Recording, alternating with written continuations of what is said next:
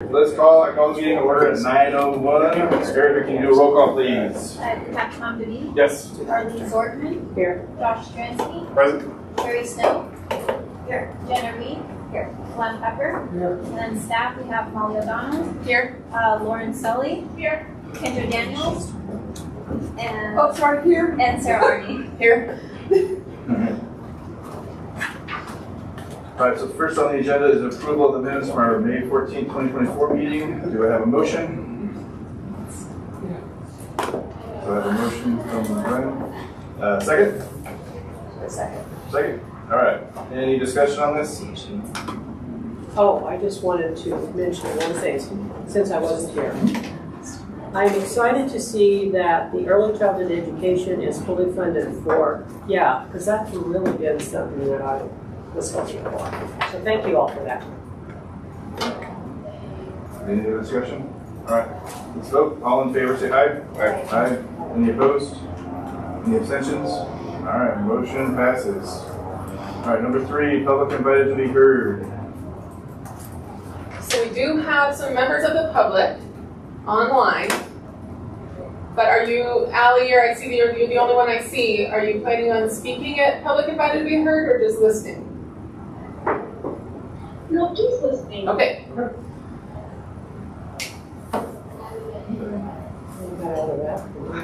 I don't think I had a single public invited to be heard. It's only you.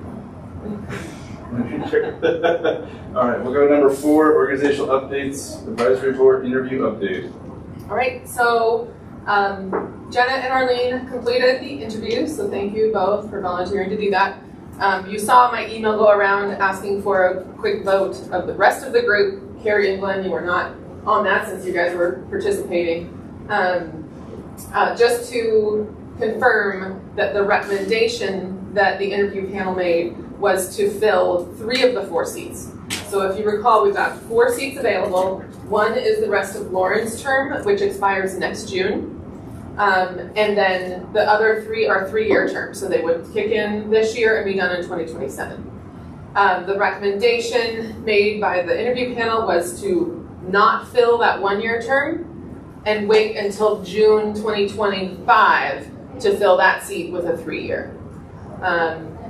If you guys want to say why or anything like that, you can, or this group, at least the group that I asked for the vote, which is what the clerk wanted for the recommendation to the LHA board, it's done. So, so the LHA board will interview all of the candidates except for Glenn and Carrie on Saturday. They decided they didn't need to interview existing board seats. And your recommendation will be sent up to them as well. So we should know on the June 25th City Council meeting, they'll adjourn City Council, come in as LHA board, and make the appointments. And then that means the July meeting will be welcoming new members, depending on what the council chooses to do, LHA board. And then this is Tom's last meeting. So we also wanted to give him a big thank you. We don't have your parting gift prepared. We will get it to you though. But I want you to know that it's fully intended, and we are very much sad to see you go. Very much. That was it for that. All right, let's go on to number 5, development and project updates. Okay, I think I'll keep this brief today. We're in full swing to get Ascent to closing, which we're going to talk about later, so I won't mention that too much now. We are, Village is moving along on construction. They're preparing to begin outdoor work soon. The parking lot was going to start in July. It's now going to start in August, but we also confirmed that that's not going to conflict with the Kaufman Street work, so we're still good there. They've started roof work. They're going to be reopening the first floor lobby soon, which is going to be great. At least the ramp access and the atrium piece. So everyone, all the residents on site are being real troopers right now. They're still in heavy construction. They still have 2 of their 3 common areas in work. Thank you. in the works. We're going to be wrapping up the 4th wing of units next week and doing a punch list walk, and then I'll be moving in after that. So we're up to the 3rd floor. It's starting the end of June, which is our last 2 wings of units at least. So we're almost through the actual tenant unit work. Other than that, I'm just excited to see we're getting some siding options. We're doing a siding walk on Thursday. We've got brick stain samples up there, so I highly recommend going to just look. And so you'll start to see major changes just from when you walk or drive by pretty soon. So it's exciting. And we continue to hold those monthly coffee and conversations. They're not just construction related. We have a couple of other people coming in to chat, but primarily we'll have a construction team there for everyone through the end. So the next one is this coming Monday. Any questions about Village? What's going on there? Otherwise, we are really, between those 2 projects, Ascent and Village, are very time consuming for Katie Pung, our development project manager. And then we are hitting the first, so this was our wave. We had Crispin 2, that was in June 2022. In May 2023, we had Zinnia close. Village closed in December 23. We got Ascent here in July. So we're on an every, between 6, I mean, we have 1 year break and otherwise 6 months, we're on a big wave. And so Crispin 2, we just had the, that grand opening occurred last week. They're leasing up that final building and they'll get a release on all of their permits here in the next month or so. So it is up and running. We didn't have to participate in that operational lease up since MGL, the developer, uses Silva Markham until the transition happens, which wouldn't be until about 2028. But we are participating heavily in the lease up for Zinnia, which has been, it's a big deal to work on that. There's a lot of moving pieces, and we've been doing, working with Elements Permanent Supportive Housing Consultant to do teamwork and training sessions to make sure everyone between us, Element, Boulder Shelter, who's doing the referrals for those exiting homelessness and the supportive services once they're there, and MHP, who administers all the vouchers there. Between all of the parties, make sure we're on the same page. We're going to dig into tenant selection plans a little bit later, and you'll get a taste for how that comes together. So that once we are, when we're participating in lease-up, which we will be for all the projects going forward, because we're either an owner or a contracted property manager, it is a big lift as well. It's a different team. It transitions kind of to a different team with, but still the web still reaches out towards Katie and everybody on the redevelopment side. So anyways, that's where we are. We're looking at our pipeline for the next coming years, knowing that Village and Ascent are pretty all-consuming for a little while. But checking things out, we'll keep you updated as we have things come together.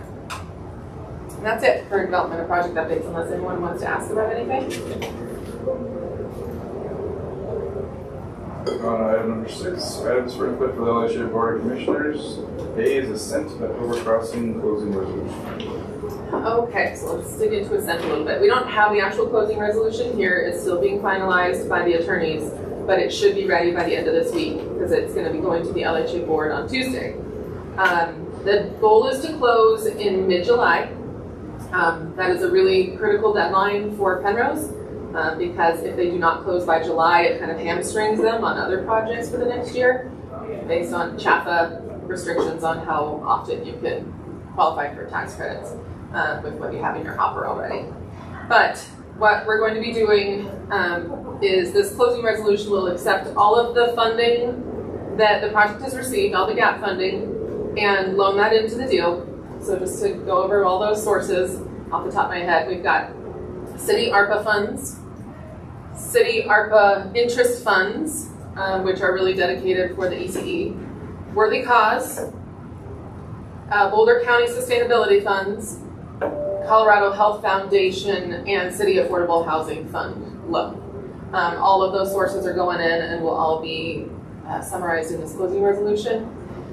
There are hiccups at the end, which always happens in some way or shape or form, and this go around, we've had some great wins, which is the sustainability funds. The agreement is finalized and everyone is comfortable and it's pretty straightforward. That's for $300,000. The Worthy Cause funds, it's only $150,000, but it's Worthy Cause has a lot of terms associated with it that include a right of first refusal and a covenant, which don't necessarily mesh super well with the other restrictions we already have from the other funding.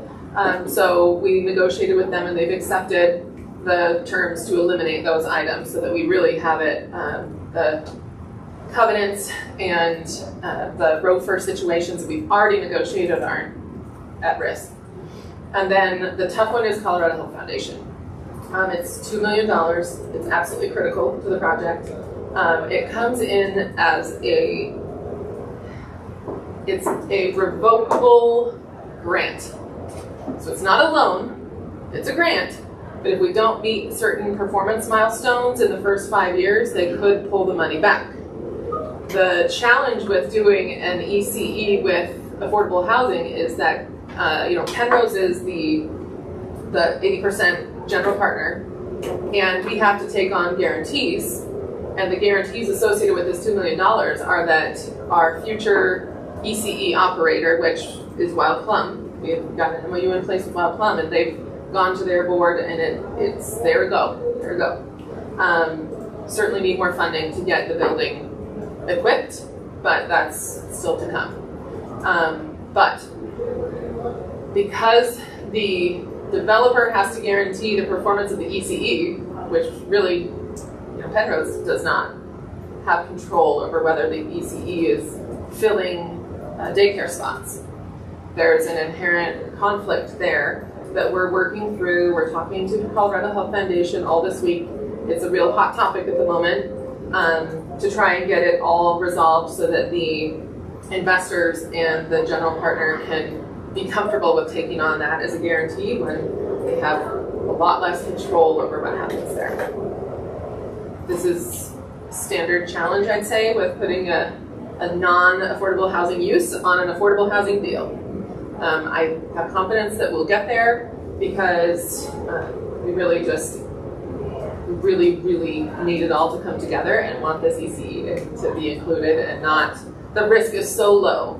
So we're trying to just get everyone comfortable and maybe put in some cure rights, which the Health Foundation seems amenable to so far, to get everyone comfortable. So that is a very hot topic this week. We might not have resolution on that by Tuesday's board meeting. We might have to come back with an additional resolution later to solidify that piece. But everything else is ready to rock. Did you talking about just putting the city as a backstop? I think that we should chat about that because I was wondering, you and I and Christina all meet Thursday morning, and I was gonna try to discuss that, like what other backstops might be out there.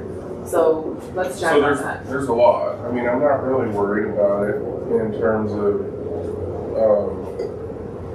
what's it called? What are they called? Wild Plum? Wild Plum, because if needed, I could go to TLC. If needed, I could go to FFN, or even the city could be the backstop. So I wouldn't sweat that too much. We're having a ton of conversations in the next 3 days to get everybody just talk through what the risk really looks like. I would just say that the city would commit to backfill with the appropriate organization and put that in a contract. Okay. Include that in our comment next one, which I think is tomorrow afternoon.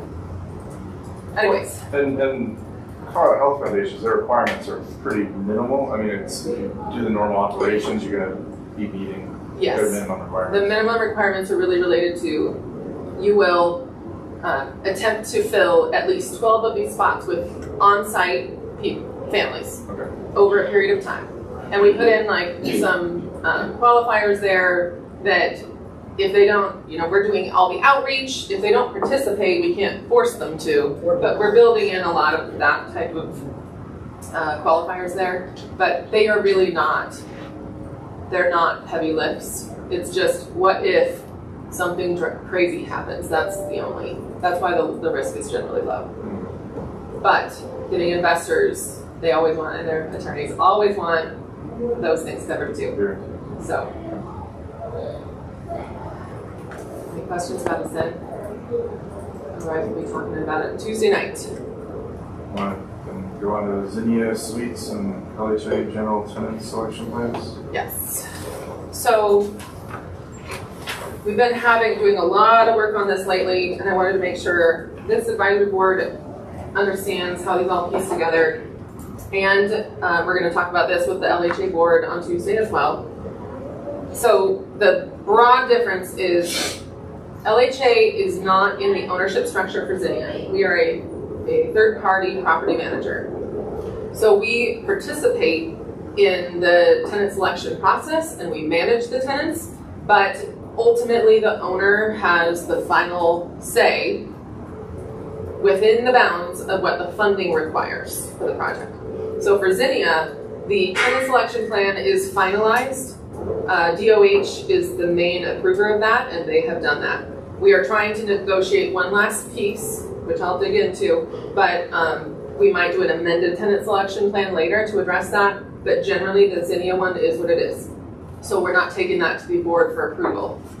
But we wanted to, the Suites tenant selection plan, we wanted to relook at that since we went through the Zinnia process, saw what DOH is looking for in a more modern permanent supportive housing location, make sure it has been updated to reflect the HUD requirements that have changed over time, and really we needed to make it much more clear, because MHP and LHA need something to guide us that makes us all on the same page. Before, the Suites tenant selection plan was primarily for MHP, and anything LHA, it just referred to the LHA general tenant selection plan, which is not really how we actually in practice look at permanent supportive housing when we're bringing in tenants. So we wanted to do kind of a scrub on the Suites one to make sure it's up to snuff. It's old. It was an old document. And then the LHA general tenant selection plan also does need LHA board approval. That one we just updated to make sure the Suites was pulled out, so it had its own, so it's very clear, and updated a couple of things based on new HUD regulations.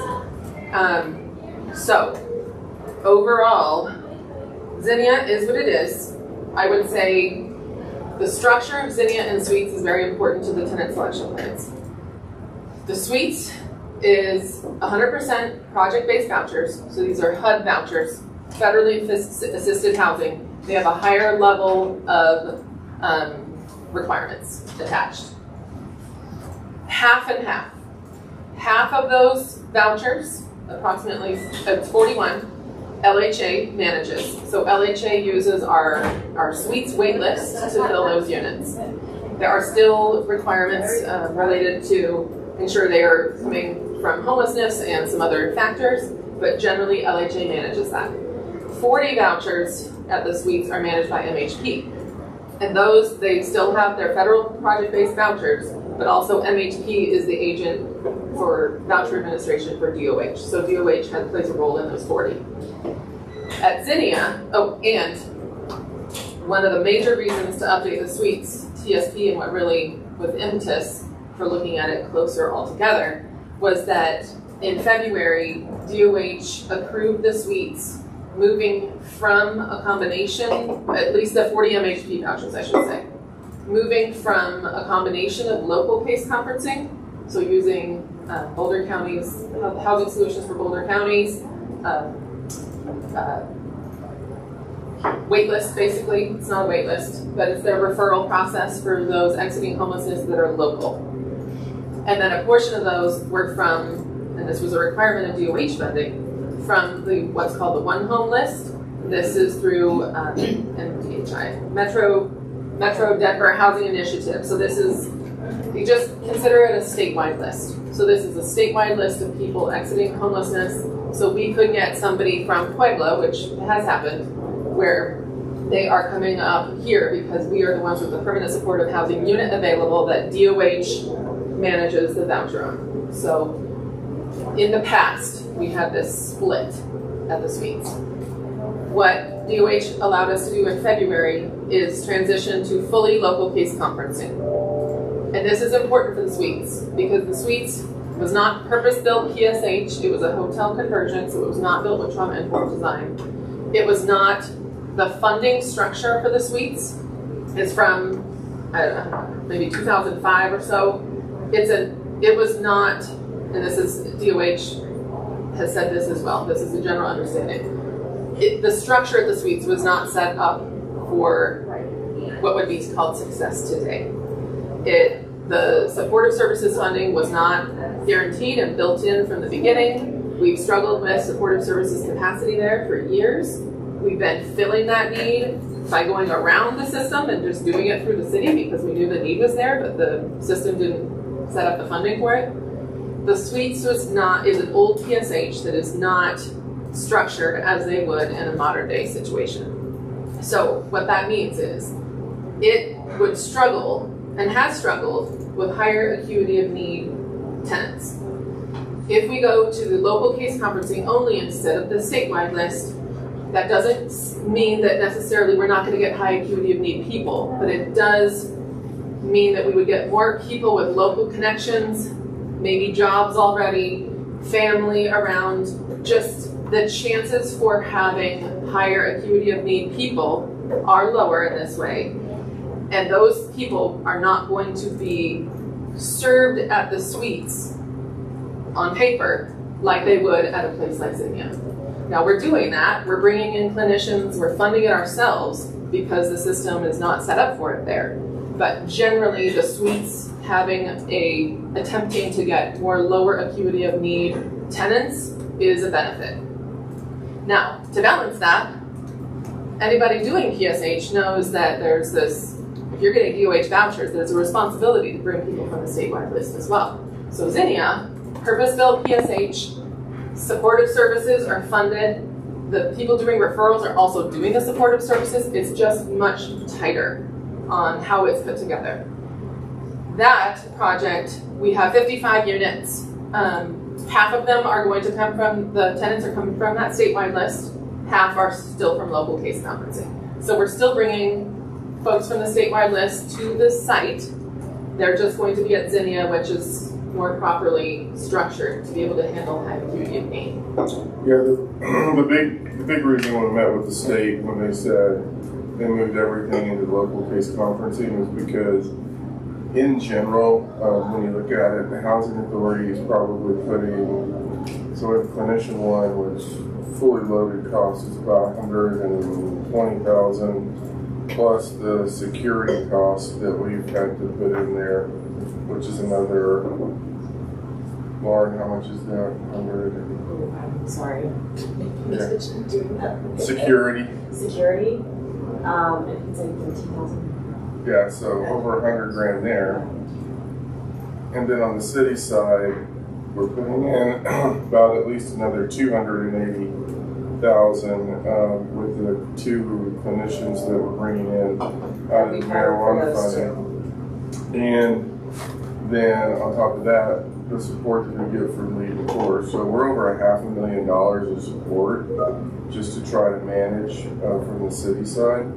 And assist the individuals that are at the location. So it was really at that point when the state was like, you know, yeah, I hear it, but they're putting the money in, which changed their mind. And, you know, it's a big deal because at the same time, you know, we've historically dealt with, it's not just about the individual, it's about all the other individuals that live in the unit too. And it is not uncommon for us to see situations that develop with a singular individual who ends up spending multiple individuals, and then we're having to manage that situation. And so it's at the end of the day, it's about the entire living environment, and so that's kind of the tack we took with them. And you know, part of it, you know, as I talked to Molly, is, you know, I think a lot of times people get focused on the individual in question, and we lose sight of the remaining people that live in the facility and the struggles that they're having. So I think we've tried to take a broader view to balance the individual with the overall living condition. And when necessary, we take the appropriate action, which, you know, at the end of the day, our goal is to keep people housed, but not at the expense of everyone else. And unfortunately, when that happens, then that eviction gets on the record, and the long-term issues are then more significant. So just to that point, these are tenant selection plans, so this is only considered when somebody's being has applied for tenancy, and we're going to approve or disapprove. Once they're in, this stuff is no longer applicable. It's it's about our housing retention plan and other things. So bottom line, Zinnia has a lower barrier to entry. That was a requirement of those DOH vouchers. Suites has a higher barrier because there are federal funding in that site. Zinnia does not have that. So I just want to kind of outline the differences between all of them and what that really means in operations when we're working with all the partners to select people. I'll also say I had a conversation with Heidi over at the Boulder County. She's managing the local case conferencing list for Zinnia, and she participates on the suites too. And she is really being very thoughtful about the list for Zinnia and who rises to the top of the list for a referral to Zinnia. She's running age data. She's trying to make sure that the community that they bring in can gel as much as you can figure out from their information that they provide. It's on paper, you know? But she really was being thoughtful. She's trying to get, I mean, there are so many on the list that you could work in a bunch of different ways. But she's generally bringing in similar age group, and it's generally looking older. I think the average age is in the 50s of at least the top candidates. Trying to just make sure that it seems like a cohesive community as much as you can plan for it at the front end. It gave me some comfort knowing that they were being very thoughtful about that list. And it's on both sides because you have MHP and yes. So Boulder Shelter is officially responsible for the referrals. Yeah. So they are the first, working with HSBC, they're the first. Then we come in second. This is all for Zinnia as we prepare for this lease of 55 units. We come in next and run background checks first, because if they're not going to pass that, it's no sense in sending them over to MHP, because MHP's barrier to entry because of the DOH rules are so low that ours is higher. So let's do ours first, and then only send people to that third step if they're going to make it through our threshold. So we've been doing a lot of work. We meet weekly to just go over process and get on the same page about every piece of it. The lease, the application, obviously the tenant selection plan. We're going to get an MOU in place. So we're trying to be as cohesive of a team as we can. Where do appeals go? Because I saw that in the selection process. Does that go to the upper level? So representatives from each, but it has to be somebody that wasn't involved in the original selection. So we talked about that just last week, but who would that actually be? So who's going to work on the application side and the referral, and then who's going to be reserved for the appeal side? I'm not sure I really understand this. You were talking about trying to build a community. So she's got data on the people on the local case conferencing list, age, background, where they, where they're from. Demographics. Yes, general demographics. And she's based on research out there about, when you're getting your group of people together that are either, she has history in those being exiting the prison system, and how you do, if you're doing a group home, then how do you mix that group up to make sure that they can be cohesive. There's a lot of research behind doing this type of thing. So she was leaning towards groups of people in their 50s or above, because generally the number of incidences, challenges that they have, if it's drug related or something else, decreases. It's not gone. It certainly decreases. When you're bringing in 55 people all together that are exiting homelessness, trying to be thoughtful about what people you put in that building together is a different thought process than if you're doing a scattered site, a single unit here and a single unit there. If you're bringing 55 people together, there is a thought process involved to try and make that a cohesive community as possible. Zinnia. Yeah. Oh, sorry. Yes, that was Zinnia. But then aren't half of them from MHP and half from Boulder Shelter, or is it? They're all going through Boulder Shelter. Okay. They're all also going through MHP. Okay. But half of them will come from the Boulder County local case conferencing list, and half of them will come from the DOH statewide list. So, that stuff was we talked about previous or current drug use may not be stuff like that. Yep. When you're talking about current drug use, what's the parameters around damage to the other? Right. This is the tough part about permanent supportive housing. So first of all, we cannot, under fair housing, we use very specific parameters in a tenant selection plan, and it has to be based on their convictions within the last 5 years. Many might receive tickets for possession, but they might not get convictions. And all of this is only what can show up on a background check. Somebody might be a user, but it's not on a background check, and we cannot screen for that before we bring them in. Now, once they're in, if there are problems related to drugs that can affect the health or safety of the building or of the tenants, that's when we go through a different process. But housing first principles are it's supposed to be a lower barrier. People are always going to come in. I shouldn't say every person, but there will always be instances where people are coming in that struggle with substance abuse, struggle with mental health challenges. That is expected, and but for PSH, where would they go?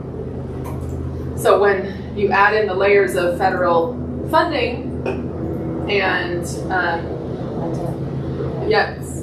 when permanent supportive housing is funded by low-income housing tax credits, you have investors that expect the property to perform, or else they don't get their tax credits. And then if that snowballs, then that could jeopardize the tax credit program or turn away investors from wanting to do this. So there's a fine line once a tenant is in, how you handle meth specifically, because that is what affects the investment relationship, the tax credits, and the health of the neighbors. So I don't want to take it down the rabbit there. I'm just here's one thing. If they can't use meth in the apartment, their current drug users, they can't use meth in the apartment, and they can't use meth in the car. Yep. Where can they use meth? That is the challenge of the entire world of housing, is what do you do? There is no, in PSH, there is no slam dunk win-win.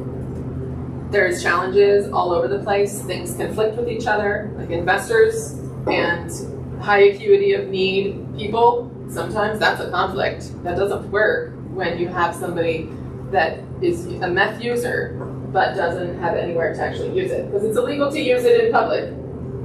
It's illegal to use it, well, it is an offense to use it on our properties. Honestly, my message to folks when we have these discussions, I mean, I'm about protecting the property. Take your risk outside. I mean, but they're not going to do that. They want to be hidden when they, So, but I seriously say that.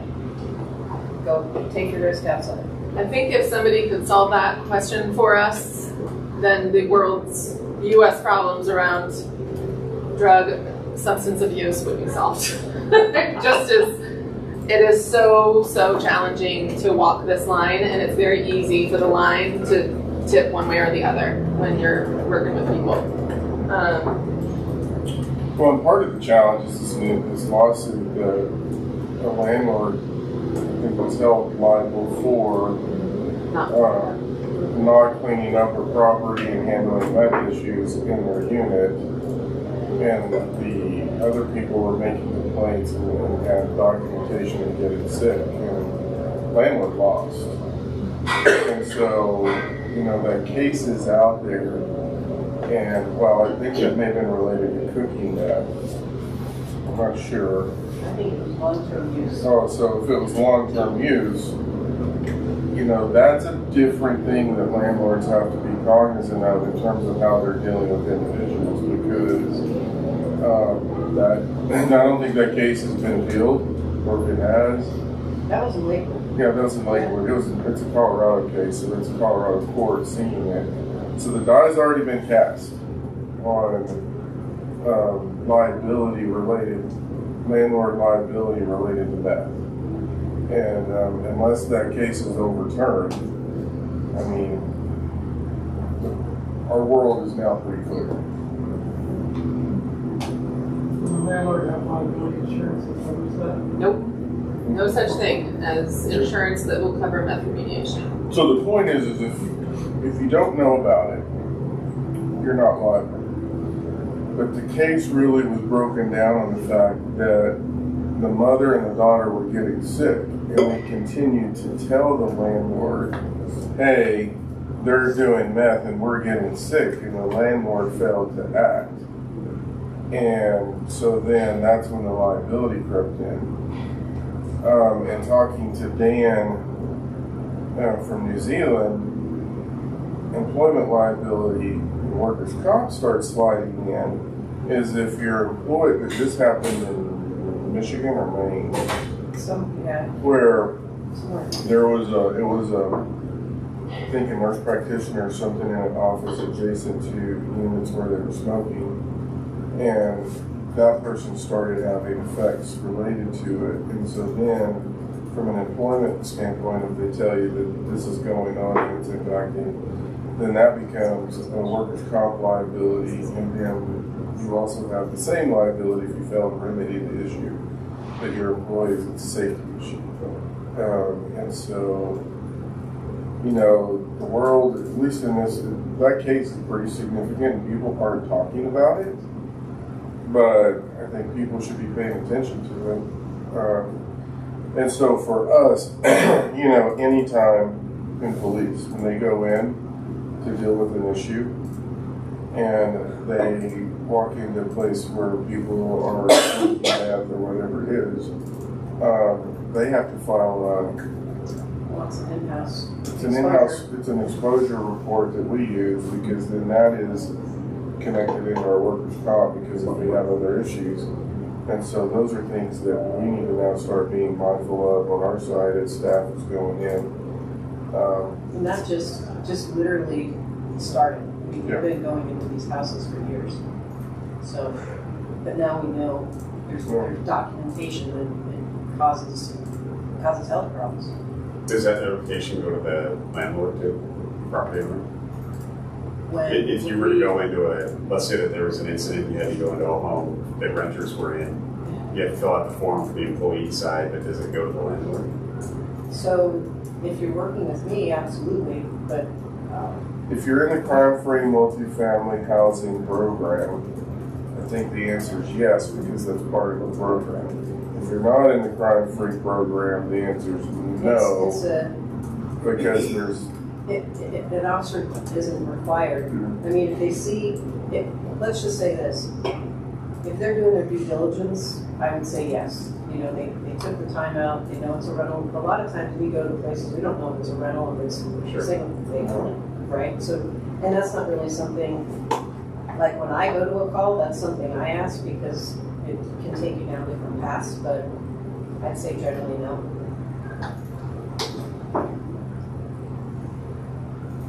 So Molly, so let me see if I understand this correctly. We cannot check for meth at the time that the person applies. If there's a conviction on their record, then we can. It would be, okay. But if they move in and start using meth, then that kind of sets us up for. Yes, we don't have any meth testing, or you know, there's no way to confirm whether someone is a user. And if they are a user, the permanent supportive housing is supposed to accept people that are experiencing substance abuse. And then we bring in things like services, like Recovery Cafe, that we are bringing on site to help with that. But there is no stopgap there for being a tenant.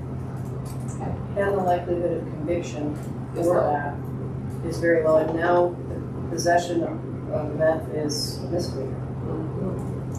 So it's a ticket. So everyone's hands are kind of tied.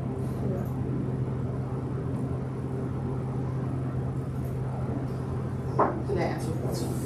Are you going to be putting the detectors in, Cynthia, before you release them?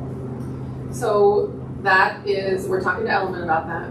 They are speaking to their lawyers about what their liability is, which is something we went through that exercise too, like a year ago when we were talking about doing these. So we're still in talks about that. They're the owner. We would love to include that there, but it is their policy. Yeah, so they're the owner and we're the contracted manager. So when you're looking at the long-term cost and exposure, the housing authority doesn't necessarily have that on Zinnia because we're not the owner, they're the owner. So it doesn't matter. So for us, we can encourage it because we do know that from a value add, you know, cleanup is $8,000. We were doing the math yesterday on what's the cost of the unit and the annual operating cost versus the unit just to clean up. And I think the ROI that I figured out in 26 years, kind of, or something like that, how you do it. So that's their call. You know, and that's the piece that we all have to be cognizant of, is that if people start complaining to us as managers of the property about, hey, somebody's doing this or somebody's doing this, or we're getting sick, our obligation is to tell the owner, hey, this is what they're saying, this is what we need to do, blah, blah, blah. But then if the owner doesn't choose to do anything, we have to document it, you know, to a T, so that then if something ever came out of it from a legal standpoint, they're responsible, not us. And yeah, it's a which is easy enough. I mean, we could just say, hey, we've informed you that here's a complaint, here's our recommended course of action, you know, waiting to hear from you. And if they choose not to do it, then we've handled our obligation as the manager, and we have placed the liability on the owner.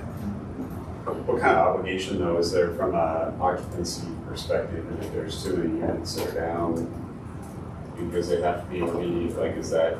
That's the investor tie-in. They can't get the tax credit right if it's down.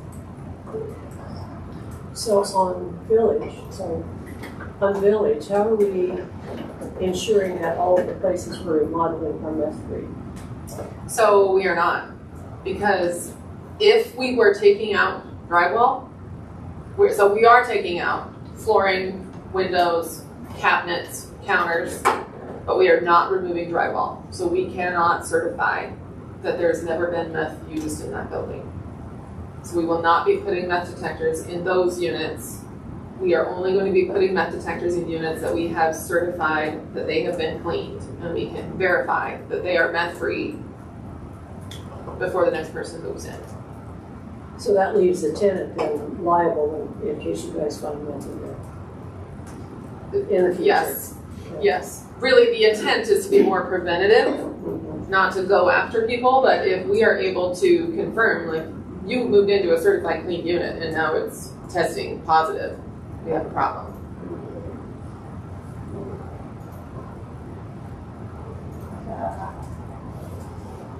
So going back to Zinnia, are we as the contracted managers, or as contracted managers or the owners, and I think we touched on this a little bit last time, but talking with the security teams about like what their role is going to be in bringing things to, you know, the attention of both, or? Yeah. Right now, just during the construction period, we're using the same security contractor, and that's the intent going forward. We just gotta line out how the contract works, but we will be using, every intent is to have as much communication between the suites and Zinnia as possible. We're going to have the community managers are going to cover both. So we'll have Jana and a new assistant community manager, which we're just getting ready to provide an offer to right now. Okay, good. So the offer has been sent. So we'll be working through pre-employment screening for the next week or two. So they'll be the same community managers, same maintenance, same security. The intent is to make it operate like a community. Services, like when we bring Recovery Cafe in, it's going to be for tenants of both properties. So part of it is associated with that is that we just signed, I think we signed it now, the camera contract that we've been waiting on. And so part of it from a security standpoint is the cameras that were funded out on the project that we're going to start putting in the property. The security company will shift from actually patrolling it to monitoring the cameras for us, which is should be cost savings in what we're doing. But at the same time, they do a really good job right now of catching things that we never were catching. And so in many ways, it's really worth the cost that we're paying and dealing with issues. So yes, and cameras will be part of it. I will also say while we're catching things in the units, you know, as I look at the suites and just tenant issues over time, I think they're becoming more sporadic. The big issue in that location is probably more, not probably, Sarah and I have talked about this, it's more what's happening outside of the location and the influences to the location in terms of the activities that people are trying to do in the parking lot.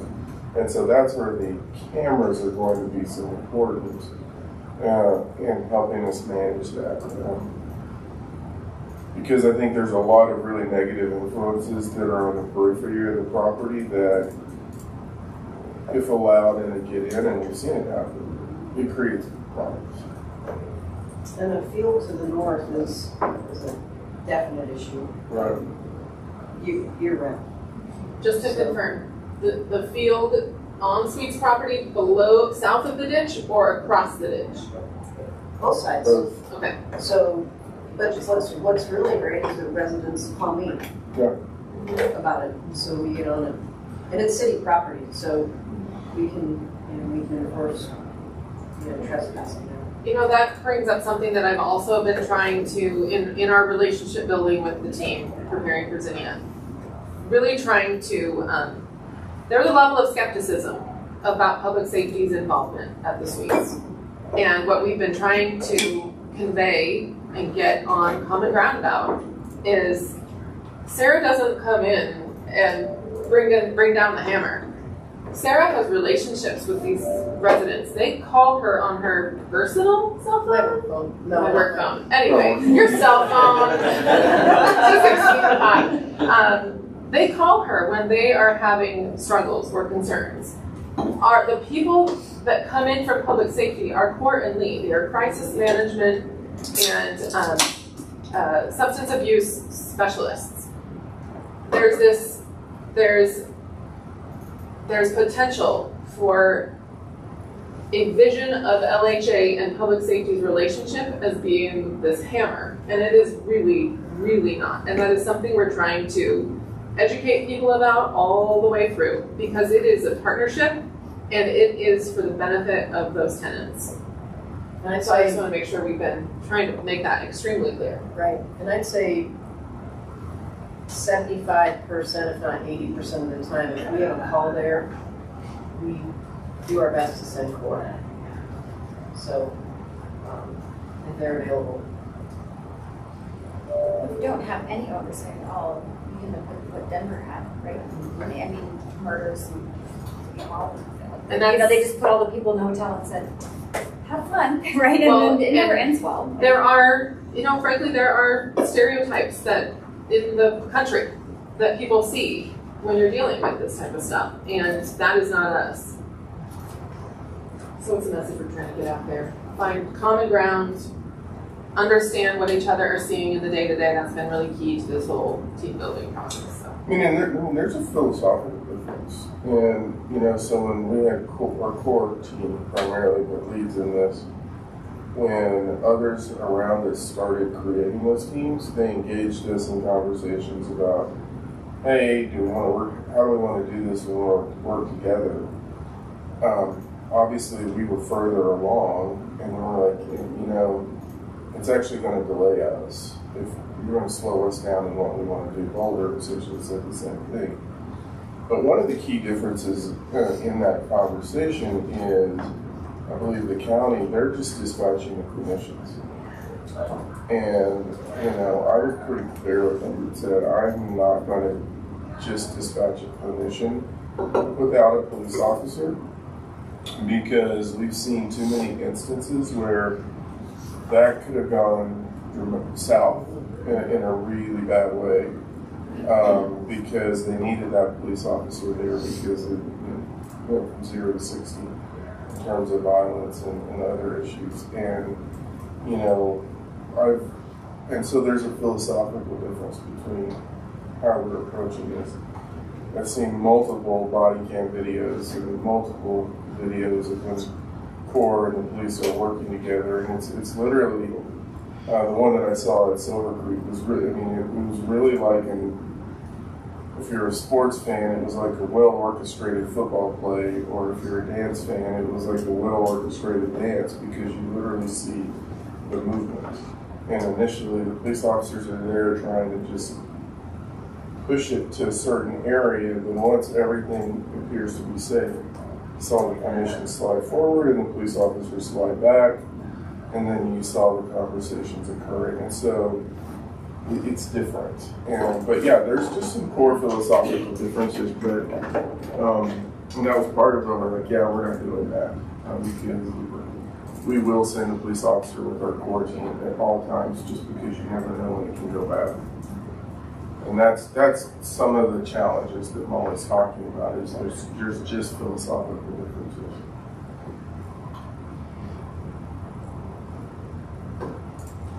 On the suite, switching from the state listing to the local listing, I mean, I know there's a need locally. It doesn't open us to any additional risk of having to fill it. It just incorporates individuals that are locally tied. Yeah. Okay. The list is clicked on. Yeah.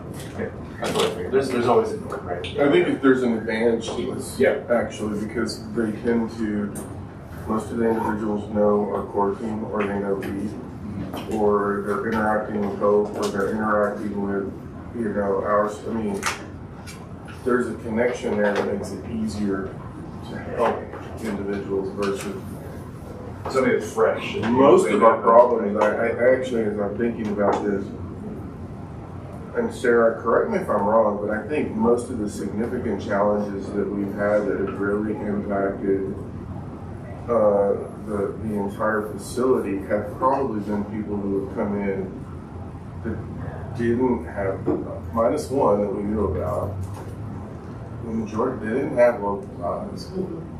And that was the challenge, I think, that we saw. I can only think of our buddy is the one on the ground floor. But outside of that, I think most of the significant challenges have been people that have come in with no ties to the community. And I think that's the hard part of this. The state doesn't realize is if you're just moving people around and you're moving them out of an area where they have some sense of support, unless you're moving them out, taking them into substance abuse or rehab, and then locating them adjacent with the rehab, when you move them out of that world, you're displacing them from a support structure that exists. And I think that's lost in it. And we've even seen through our Angel initiative, when we've sent people to rehab, many of them actually have chosen to stay where the rehab center is. I think there's some really good stories of people that end up working for them. But they choose to stay there because they developed that support structure when they were in rehab and don't want to get far away from it. So, we'll see. we take into consideration then if that's somebody's plug bill, and what they really need to do is get them out of that environment. That's the point of you have to almost, that's where I think what we've seen with the Angel Network is it works if you get them into a rehab facility and do that first. If you don't, they just find it the same environment and they just continue in that area. And I think that's the piece to this. You know, that's when you look at causal links and success stories, we've seen a lot of it. And our Angel Network has been working for how many years? 10. Started like right after I got here. About 10 years. So it's about 10 years, and you know, you can see it. Is that a Longmont thing? Yeah, so if somebody is addicted to drugs, they can come into the police department, ask for help. The police department will then facilitate placement in a drug rehabilitation facility. And yeah, I mean, it's not uncommon to see it. So yeah, that's the Angel Network that we have, and that's kind of some of the information they get that helps us evaluate broader strategies. That's a missing piece. That's kind of why we were so, that's why we were really on getting the Recovery Cafe to do something at the suites. At least in my mind, that was part of it, because we know that is a significant part of it.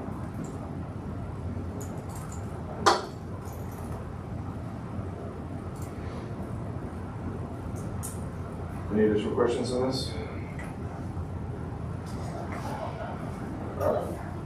We'll just say this is managing PSH and all of the community pieces around it has been one of the most challenging things. It's rewarding as well. And it takes a lot, a big team to make it happen and do it well. So, all right. On to number 7, resident quality of life, emergency preparedness or emergency procedures. Yep, so this one was suggested by Arlene and Tom. It was ahead of the May meeting. We pulled the emergency procedures for LHA. I did not attach them because they are pitiful. They're from 2011. They refer to a contracted property manager that's responsible for implementing it. It does not have half of our properties because they were built since then. So those are going to need a leg up for sure. We need to update them. The only thing that was really current was the floor plans for the several buildings that were in existence at the time. So those will need a good amount of work. I think that what we'll end up doing will certainly update the list of properties included. We'll pull out anything that is still useful, and then we'll pull out some best practices from other housing authorities and maybe engage the city's emergency management team to see what resources they have. I will say we probably will pick this up once we have the regional property manager position filled. So just for capacity. But right now, we know that the community managers do have conversations with the residents. We've got the evacuation routes posted, and you know the basics are there on site. And we have brought in, who did we bring in? Do you remember? Tracy, and we don't have Tracy here. We have certainly brought in some resources to do coffee and conversations in the past to talk about, I think it was Be Ready Longmont, did some initial, I might be remembering this incorrectly, maybe we plan to bring them in, but we can certainly engage them to come and talk to residents. I think during COVID we did talk to residents about, you know, emergency health and safety and supporting your neighbors during emergencies, but certainly that is not, you know, the version for permanent use. So I would like to hear if there's any wishes from this board for us to consider when we end up looking at that. Yes, I hate even saying this and bringing it up, but you know, like active shooter stuff, have you guys thought about addressing that? I just like, well, at the R Center, I think we actually had the police department come, it was a while ago, right? Like a year ago, and just say, look, you know, we'd suggest X, Y, and Z in the case of this, and again, nobody wants to bring it up, but I thought it was helpful. The city does do, what's the name of it that that's on? Yeah, thank you. Standard response protocol training at the city. Let's see if they would be able to come around and do a miniature version. What do you do? Are there like safe places for people to go in case of a weather emergency, like if we were to get a tornado or something like that? Shelter in place. Yeah, I think it's shelter in place would be educating residents on where in their unit to go. We don't necessarily have. Okay, good. So I brought that up in coffee and conversations when people like talk about weather and tornadoes, and so we address that. That thing comes up once in a while and talk about it. So I guess what concerns me is if you're on the third floor, and it takes off the roof on the third floor, you're pretty well gone. Yeah, I just wondered if there was somewhere, like none of the properties are built with any type of tornado shelter. Yeah, part of it is if you're on the third floor, I mean, and I was actually thinking about this the other day. First thing you do is you go to your bathroom. I would say if you're on the third floor, some of the units you could go to the hallway, but you know, some of the hallways have windows. So it's a little bit different, and so I think we need to work on that a little bit. But you know, at the end of the day, I think the safest place for everyone is probably in their bathroom because it's an interior wall structure, and that's probably the safest place to go. You know, generally, when we look at these issues, like some people have asked, well, do we have a list of who stays in their rooms or who doesn't stay in their rooms in case of a fire? The answer is no, we don't have a list, and we don't want a list because unless people are communicating with us about their current conditions, the list becomes stale, and it can become stale overnight. And so it's easier for us to tell them, and this is what Sarah's working on with Michelle Goldman, is to, you know, if you can't use the stairs, stay in your unit, because we train our firefighters in a situation to go in and first thing they do is start checking units. And if you have a list, you're more apt to not to miss someone because, well, they're not on the list. So we just tell them to stay. If it's on the list, they're going to check every unit. And then if you start thinking about other issues, I mean, you know, in terms of, you know, like when we had the flood, if we had a property in the flood, those are things from the emergency management side that we have in the system that we start understanding what's where and what do we need to do. So we would very quickly, in the event of a flood or something like that, understand we need to get transportation to this location and trying to get folks out. So during 2013, we knew Royal Mobile Home was an area. That was the first place that police and everybody started going to, was Royal Mobile Home and St. Vrain Mobile Home Park, about evacuations and then looking and understanding what we needed from a transportation perspective. So every situation is different. And in terms of safety plans for them, I think it would be what Sarah's talking to them about: what do you do in inclement weather, what do you do in fire, and then everything else is a little bit different in what we tell them. So, for example, if we had a train derailment at 21st Street, what we communicate for people to do is going to be based on what's actually in the train car. So, you know, it could very well be we're communicating a shelter in place, because if there's a chemical in the train car that is lighter than air, we don't want it going out. If there's a chemical that's heavier than air, then we're going to be looking at different things based on what that situation dictates. So then if you had an evacuation notice, how would you get people out? That would actually be done through public safety and the systems that we have in terms of communicating either the text system that we have, or now with Boulder County, we have the ability to do the geographic emergency alerts that start pinging your phone, where it starts yelling at you, similar to what you see on what is it, Sarah? Amber Alert. Yes. So, I mean, we that would not be a system, we wouldn't be using our system, we would be using public safety systems to do that. And Michelle and I went to all the communities last fall and talked about all of those things that you just mentioned.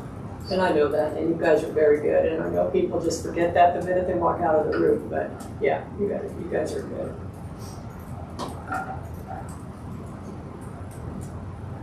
All right, I've taken some notes. Any other items for us to consider when we pick that up? More to come on that one. So 8, LHA report, update on operations, occupancy report.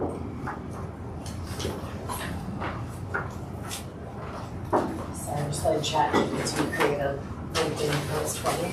I love ChatGPT. If you haven't used it, it's amazing. Okay, so this might be the last time we use this report. I kind of want to change it up because I don't like it. So we'll go through the occupancy report first. Happy to report we only have 2 active meth units, which is amazing. That's seven cleared in the last month. It's a work in progress. Obviously, you know how expensive it is to clean these units and get them turned around. The one at the Suites was due to a recent eviction.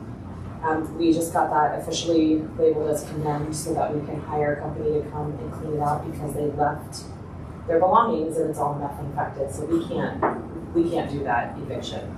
That's right. It's 6 cleared in the last month, but we had 1 new one. So. Yeah. So we're waiting on that. We're waiting on the quotes. Sarah's helping me because I have taken on all of the duties that Lisa had. So I'm very grateful to Sarah for taking over a lot of the meth-related work. Aspen Meadows, the unit, the B2 unit, that's the one where we contracted with Habitat to do some of the work at a reduced cost. And so we're trying to work through how we're going to approach that because it's just drywall.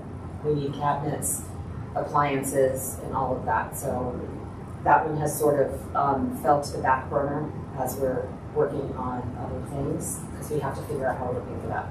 Now on the Suites unit, are you going to have to go through the studs? We don't know yet. We haven't even gone into test yet. Oh, I think we Tested it. Yes. We'll be. Is it that bad? It's bad. The HVAC is at 419. That's probably one of the highest I've seen on an HVAC. So yeah, We don't yet have the specific report from WeCycle that says what needs to go. Right. We should actually have the bids tomorrow. so it has not affected any of the side units or any of the other units that are close to it? Not that we know of, no. They didn't test outside of the unit. They usually just test the inside. Sometimes it depends, depends on the levels by the door. Right. As to whether they go out into the hallway, and so I guess in this case they didn't tell us that they thought they Let me confirm that real quick because I think I recall on it. So this is going to be sort of a cost thing. And up their cost, yeah. The bathroom's high, the HVAC is high. We did test 5 foot east and west, Oh, they did? and the results were 0.05, so minor. And 10 foot east west was 0.04, which is below the threshold of all. So it would just be minor. So we might have to. So is he just doing it mostly while in there? In the bathroom. It's like, yeah. So Lauren, you said you couldn't evict, you couldn't handle the eviction because of it. We can't go out, we can't go into the unit, and usually if we have an eviction and people leave their belongings, we as a team go in with gloves and plain clothes and we clean out the belongings and we put it on the curb. It can stay there for 24 hours. That's what we're legally allowed to do for the sheriff's order. In this case, everything is effective with that, so we are touching it. So we have to hire a company to come and do that clean out and dispose of it, and seal it all in bags, and dispose of it according to the state standards. So we just did a writ for a lockout. Yeah. Change the locks. So we've had one of these before, and so what we had to do in that case is get a pod They then have to go into the pod and put plastic all over it. Then the qualified team goes in and they literally start wrapping all of the furniture in plastic and they start placing it in the pod. And then you have to wait the 24 hours, but you have to lock the pod. And then they come in and they dispose of all of it. The situation was a little bit different on the first time we did it, so they actually allowed, they put some of the clothes and stuff out there that could be cleaned, but the furniture and everything had to go into that. So yeah, it's a different beast, but yeah, we're not allowed to go in. Or would you want to? When you have to replace drywall, what about the installation and drywall and the apartments that are next to it? Is it no crossover? It rests on those surfaces and sinks into the surfaces. It's not necessarily moving like air through it. It's more it's residue covering the surface. So we have not had, I mean, we cycle wood, they come in once and certify that things are clean once we've redone the work as well. And so they would tell us if the insulation was a concern, but that has not been. Most of what we hear when there's other units contaminated, actually, it's a product of a shared HVAC system. And so what happens is, once it gets into that HVAC system, then it starts spreading it throughout the entire house. The suites does not share HVAC systems. I don't think we have. No, we don't have a property. The whole building would be. Yeah. We don't have that anywhere. They're all through wall or baseboard heat. And so, we have had one time where a resident that did have a meth unit had been visiting the next door neighbor, and we did test down the hall, and it tested inside that person's doorway. So it's going with the person. Do we have detectors in suites? Not in units. So is there anything to be learned about? The hallway down, because we basically were getting, it was zeroed out. We weren't getting anything from it. So we've had the detector up in the hallway there in a few different locations. So not right now. Is there anything to be learned about where they need, rearrangement or maybe increase number or anything to be taken from that one unit not get detected? So actually, I had the detector next to that unit, and since the eviction, it's pretty much gone to a level that we're not concerned about. But it was spiking when he was there. And they're so sensitive that if it's on your person and you walk by, it'll pick it up. And so yeah, I mean, that's a unit that when we get it cleaned. Well, I'm just wondering if there's anything to learn about moving forward with the detectors. Like, should they be in a different spot? Should there be more of them? Should there be, I don't know. Because you know the unit that was positive, right? You know where it was, and is there anything you pinpoint to help you identify it faster next time? And that's why we put it there, to determine, what we found in the unit, and, after so this person overdosed on fentanyl, and so that is how we learned that there were meth pipes in the unit, and that is how the eviction started. Knowing that was when we put the detector up. He's still there because the eviction hadn't occurred. He didn't leave at that point. So that's when we started to really get some data on, but it never really spiked that high, which was interesting. It showed about 50 or so, which is, like he maybe walked by. He wasn't using right in front of the detector, right, in a common space. Or open the door and things like that. So, I mean, yes, I mean, we could theoretically approach it by putting it in the hallways. And there you're not looking for just a positive return, but you're looking for spikes and to see what's happening. But yeah. What about bathrooms? Are we still thinking about putting them in there? We just ordered one. We're gonna order some and we're gonna put them in city bathrooms. We have one in one city bathroom right now. Yeah, that's what I was thinking of. But yeah, that's our goal. And that was one that was clean. And so we're getting ready to start take the next step. It almost feels like if they're not in the units, you gotta have a ton of them to be effective. Yeah. Well, and here's the reality from an operational perspective. Meth is an issue in terms of the units and everything we talked about. What I'm more scared of is actually fentanyl.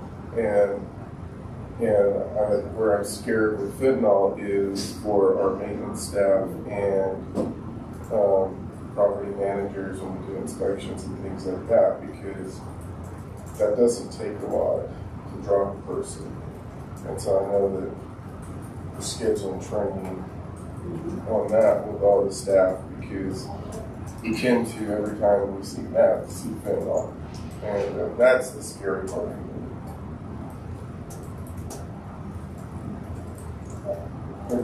They're exposed to and dealing with issues more akin to what our police department deals with on a regular basis.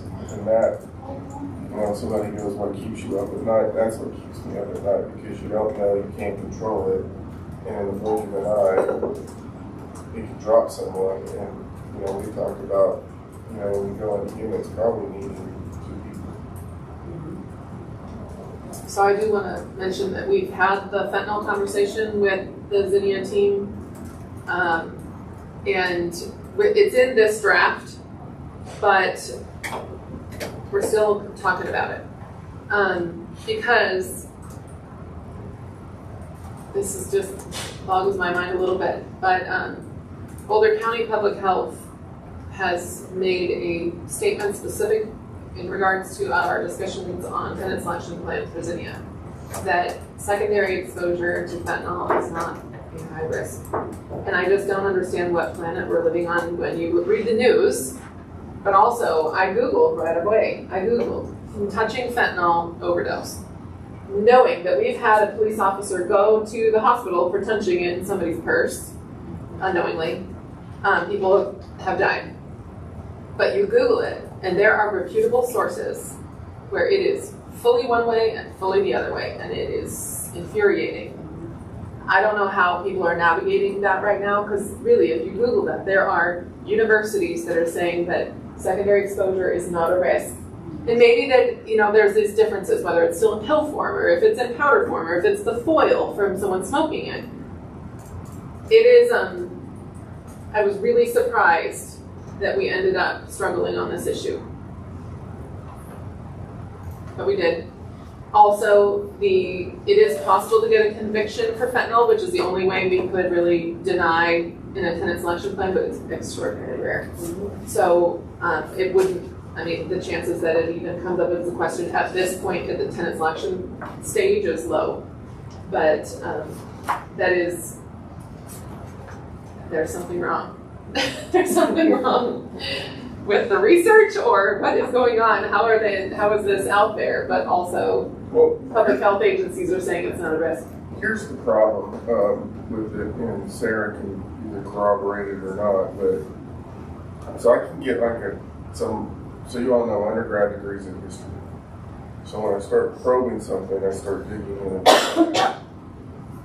The problem with fentanyl is that if you take it and you take it into a university setting and you evaluate it, well, what are you evaluating and at what time? Because obviously the production of fentanyl is produced primarily via the cartels in Mexico and distributed to the north. In China, and there's an interesting guy that I've been listening to on podcasts. His name is Mr. Pato, and he's the one that kind of was part of the group that wrote Fast and Furious, and he's literally, as a reporter, gone in and reported fentanyl production facilities. And he talks about how the Chinese are sending fentanyl, but they're not only sending fentanyl, they're sending chemists with them to teach people how to make it. But it's all about what happens in that particular mix and what they're putting in and how well it's mixed.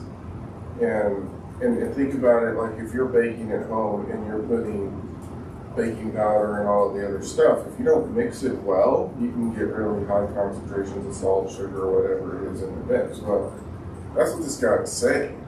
And that's why so many people are dying from this, is because you could have a weak batch, you could have a strong batch. And it's all dependent on what that person did that was making it somewhere else. And so to say secondary exposure is not a detriment, well, that may be because whatever they were testing, you know, they were using precise measurements in the lab versus that's not the way it works in real life. And how we know that is that we know there's a strong batch out there when we start like to have like 3 or 4 overdoses in a day or a week. So we know that there's a strong batch out there. I mean, essentially killing people. Does Narcan infect that? Narcan? Narcan. Yeah, we use it all the time. And it brings it out. It saved the resident's life. Okay. So starts staff and those carry Narcan and use We have it on site, and they are trained to use it. Yeah. It's a, In this case, public safety. it's amazing, right? I mean, The think person's of it guest like used that. Oh, that's right. The friend That's right. who was also with him Partaking. administered Narcan. Yeah, so it's a hard topic, and Sarah's right. That's part of like the opioid settlement. So I'm on the opioid board. One of the things that we funded, and it was a bit of a battle to get it funded, was a device that we can have here, so we can download phones immediately in those situations. And what you're trying to find is to connect to, when you start seeing multiple overdoses in a short period of time, you're trying to figure out where is this coming from, because it's a really strong batch that's made its way into the community. So you're getting more than housing stuff, but I think that's the difference between us and these other housing authorities, is the relationship that we're having is, I think we're having a broader view of the world and what we're coming in with. And Molly said this when we were talking to the council about meth, is we're also going to, and this is my philosophy, and I think where we are as an organization is you can't avoid these issues. Avoidance just lets the issue continue to percolate. You know, you've got to just recognize it, talk about it, deal with it. Because if you don't do that, we're going to wake up one day and we're all going to be sitting here going, there's no way to handle the situation in these housing units. And I mean, if you think about it, think about what would happen if we had to go in and clean 15 units at the suites. I mean, it would bankrupt us in terms of how we were going to handle this. The other side of this that I think people are missing in it is that the community is becoming more aware of this. And we've even had residents in the suites that have done their own tests to see, you know, what's happening in their units. It is not uncommon to see people who are moving into apartments get the kits and test the apartments as they're moving in. We're actually seeing people that are purchasing properties doing the same thing. And so you can't turn a blind eye to this, because we know that people are educated, and you know, you can go on Amazon and get a really good test. It won't tell you what the numbers are, but we've used it and we've now been able to correspond that to what we think the numbers are going to be on the test. And so the pressures are also outward in terms of people living in, people who are moving in as well, but we can't afford to have these units vacant. And that's, I think, what's getting lost in the conversation. That Mall is challenging. Are these building materials that are being designed? Yes. that are more resistant to meth, or? Like surfaces that don't absorb, non-porous. If it were cheap enough, we've Right. talked about if you take the drywall, you put stainless steel on the drywall, and then you texture the stainless steel where it looks like drywall, then all you would have to do is literally scrape the texture off of it and cut, but you can't afford to do that. I mean, but that's the solution. Or like cabinets that are epoxy, you can just, if it's an epoxy countertop, epoxy doesn't absorb it, so you could clean epoxy. So, you know, those are the things that you know that the cost is crazy. Onto the non-meth units. So we have some vacants at every property. You know, you can see where they are. Like in the suites, we have 7, but the majority of them MHP. So we're waiting on MHP to give us clients. Briarwood, we've got our 4 units that are vacant, and we're working through the wait list now with Diana. Applications in process for a lot of them. We have a couple transfers at some of the properties. So once that person transfers, their unit will be vacant, legally ready. But it's getting better. Village on Main, are we not leasing those units out until they're remodeled? We are, so now as the units clear, they're opened up they're available for lease, but we're not doing it until they are renovated. Yeah. What's the time frame? This one? So this is through 6/7. I put this together. What did you talk about eviction? We don't have any current. We have one that went to court. They signed a stipulation, so they have until the end of this month to move out. That's one we talked about. But that's the only one that we're waiting on. We got our judgment, so if they don't fulfill their end of the stipulation. And that was a unique situation. We get a lot for things. We try to work on getting people resources first. This one was a project-based voucher where the family was not in the right size unit and was no longer qualified for the project-based voucher, and it had been over the 180 days of no half payment. And We get reimbursed for the legal fees for that.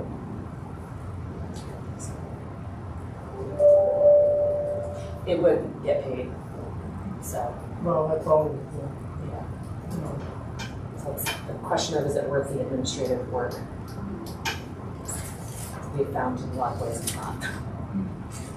And then for property updates, first one, some of you may be aware, this might be news, but Lisa resigned from her position as regional property manager.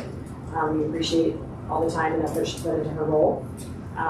In the meantime, I've picked up a lot of her duties. Some of them are just sitting there, admittedly. But that's taking up a lot of time, and it's opened my eyes to a lot of things that we need to look for, going forward. Our right-sizing the job description and the duties, and what can we just do to shift. Anytime someone leaves, it's a great opportunity to talk to the entire organization and see what works, what doesn't, what's needed, and where can we shift. So the position isn't listed yet, right? You're still working on the job description now? Yep, I've had meetings with all of our teams. The only person that I need to meet with is Leo, Senior Services. And then we'll probably talk about it today at our staff meeting, and then get that up and running, and then open until filled. I don't want to hire someone just to hire someone. It's better to hire someone who's great for the job. Longmont Meals on Wheels came to the properties in May. Not at a coffee and conversations. They just had their own little pop-up event where they brought food, got people signed up. Center for People with Disabilities attended our June coffee, or going to attend a couple June coffee conversations that they missed in May when we were short-staffed and we had to cancel. Cultivate is coming to all of our coffee conversations this month too. This isn't on here, but we're going to have the security team come and do a presentation, just introduce themselves and the team at the suites this week. Since they're there now all the time, they've got their dedicated officer, so they just want to make sure everybody feels comfortable, knows who they are, recognize them, ask questions. I've gotten a lot of questions about, are they armed? Because they carry a taser that looks like a gun, but it's not a gun, it's just a taser. So things like that help people feel more comfortable. We have a landscaping company, but they are completely behind on our sprinkler activation, so we've had a lot of complaints at the properties about dead grass, yellowing grass, and concerns about the gardens, and we're working on it as best we can. We have them scheduled to come to, I forget what it's called, but there's like some walkout on a backflow sprinkler thing at Spring Creek. I think it didn't get, at some point it didn't get an inspection, and so the city locked it. So we have someone coming out from our contractor to come get that done. And then we're hand watering in the meantime, which is extra work, but it's cheaper to do that than to buy new stuff. Call Ozra. Ozra? At Water Quality. Or just send her teams and include me, because I think they just brought something where they can have their contractor come out and do it. Okay. And we're not waiting. Yeah, because they're not coming till like the 15th. Yeah, so call her, and then we can work with her in getting that resolved and then tested. I think the new company just got overwhelmed and didn't have enough staff, but it's like too late to cancel the contract to get a new one because we're behind all the other clients. So question, does this company come and turn on the sprinklers? They are at some properties. They've done an analysis at some of them that there's some repairs needed to the system, so we're working through the budget. Kendra and I and Patrick are working on the budgets because we have savings with this contractor, so we can actually pay for the repairs.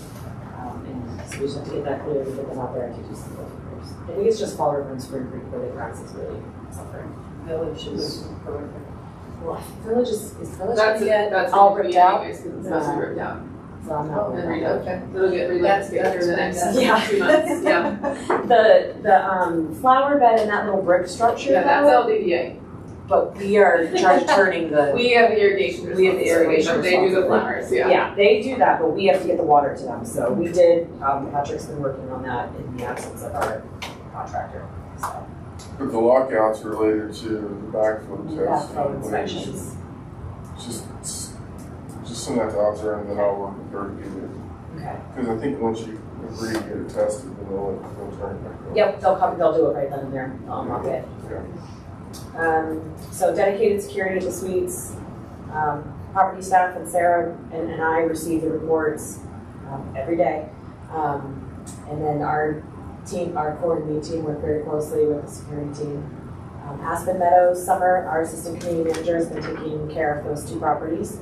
While we look for a new community manager, I think that's getting posted today internally to see if we have anyone who's interested. And we're working on the next steps for flooring at AMSA. Molly got samples last week that we're reviewing. We're waiting for a proposal from the general contractor in flooring. So they're attempting to provide a proposal outside of insurance and legal action. So we'll see what that looks like. So like laminate flooring is what they're wanting to put in there? It's a mix. So we would be pulling up, this is the proposal so far, but we have no idea. We're waiting to see what the actual, where the dollars sit with it. But remove and pull up and then re-glue down in a standard installation the flooring that we have in certain areas. And then in some areas we would move to carpet tiles. And in some area, like the UFAS units, kitchen and bath and hallway, that high traffic area, that's the sample we got for a heavy duty, it's a sheet vinyl, but it is rated for heavy wheel use and it looks pretty great. So we're working with them right now to figure all that out, see what that proposal will look like when it comes in whole. Firewood, I put in a picture so you guys can see these beautiful, expensive coverings that were installed. And this is part of our voluntary compliance agreement with HUD. And then, like I said, all the units have been remediated and are ready to lease. The Village on Main, we're in phase 4 for move outs for renovations. They're actively working on lease up. Fall River and Spring Creek, we have our new team, John and Z is the new maintenance tech, and they're working together to get the units leased. We have 6 vacancies between those 2 properties because after Greg left and we didn't have a dedicated maintenance staff, those were not prioritized while we looked for that. So now they're getting those ready to go. Hearthstone and Lodge, we don't have any updates. And then Zinnia tenant selection is underway with Boulder Shelter for the Homeless, MHP, and LHA. Molly already talked about, we're engaged in weekly meetings, trainings, and team building. Construction completion is expected in September or early October, with lease up and move-ins following. They have a very aggressive schedule. So we've already been, the tenant selection started last week. Yeah. We're looking at 5 tenants per week to fill spots. Crispin too, we had a grand opening celebration last week, which was attended by CHAPA, Division of Housing, RBC, LHA, the city, and MGO partners, as well as Santa Markham and lots of members from the public. We've got a community manager position, as I mentioned, internal for Aspen Meadow Senior Neighborhood. 2 assistant manager positions. I sent the conditional offers when we were starting this meeting. And then the regional property manager position that we'll be reviewing and hopefully getting posted sometime next week.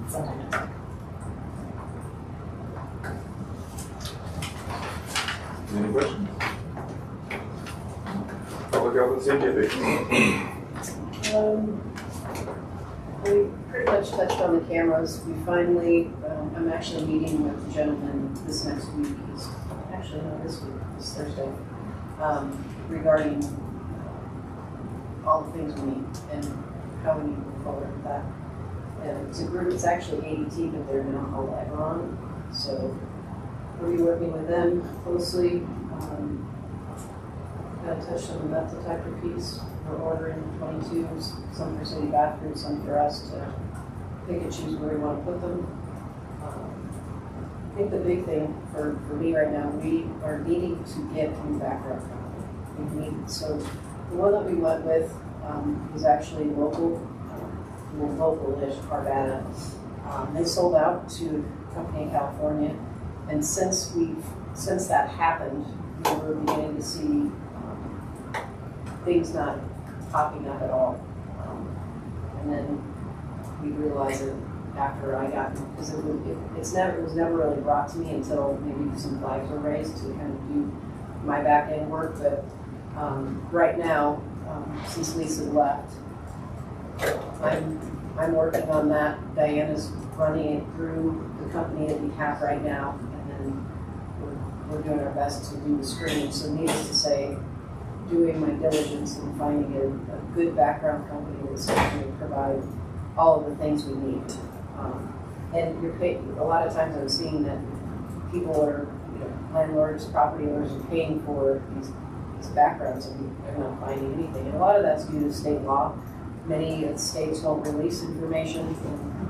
We'll check if it's an online company and check check nationwide, and they're not actually doing it because you have to go to those municipalities to get the information, because like Arizona, Texas, California, Colorado, they won't release the information. So I have a 2-week deadline. Actually, I have a week deadline to find a good company. So I've been doing my research, and so we'll continue to get that going. And as far as resident issues, like we had talked about before, a few of the Suites residents talking to me about, some of the unhoused folks on the property, really working with security on some of the resident issues that we're seeing at the Suites. And other than that, our senior properties have been very, very quiet. AMN's been quiet. So it's been good. Any updates from the girls? Covered it all here when we were going, so. All right, anybody have any other business? All right, let's adjourn at 10:40. Thank you, everyone. Thank you.